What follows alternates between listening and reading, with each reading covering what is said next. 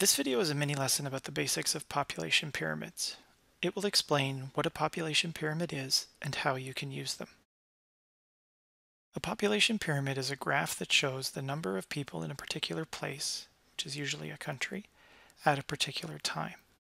The people in that place are organized by sex and age group. Population pyramids help geographers understand the population's age distribution. You may choose to pause the video to write that definition down.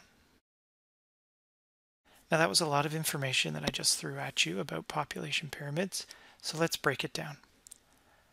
Population pyramids show the number of people in a particular place at a particular time. Usually that place is a country. In this example, the country is Canada and the time is 1995. Population pyramids are organized by gender. The male population is shown on the left and the female population on the right. Lastly, population pyramids show the age distribution. How many people, male and female, are within the age ranges on the graph. The scale of this pyramid is in millions, and there is one scale on the female side and another on the male side. So let's review.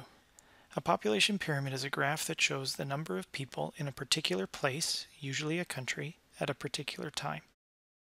The people in that place are organized by sex and age group. Population pyramids help geographers understand the population's age distribution. Now that we understand the basics of population pyramids, we can begin to analyze them. There are three typical shapes that population pyramids take. In this image, you can see that the shape of the pyramid depends on the number of people in each age group. When a country has a lot of younger people, the base of the pyramid is wide, like in Pyramid A. When a country has a lot of older people, the tip of the pyramid is wide, like in Pyramid C. The shape of a pyramid can indicate a number of things that are helpful to geographers. The shape gives us information about a country's birth rate, a country's death rate, and even a country's life expectancy. Keep in mind that the shape of a country's pyramid can change over time, depending on these features.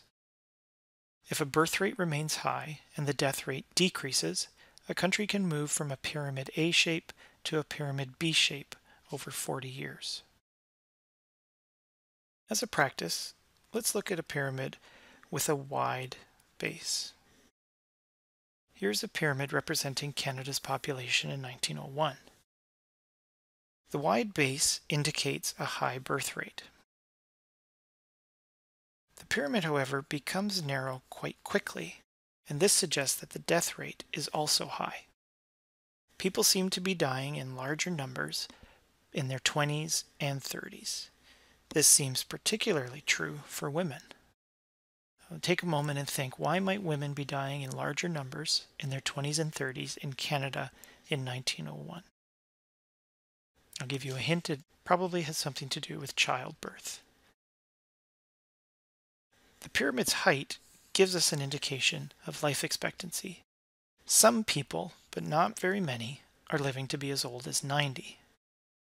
On average, though, the life expectancy was between 40 and 50 years old.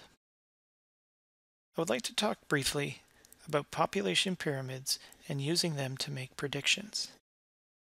By looking at the shape of a pyramid and considering factors like birth rate, death rate, and life expectancy, geographers can predict what a country's population pyramid will look like in the future.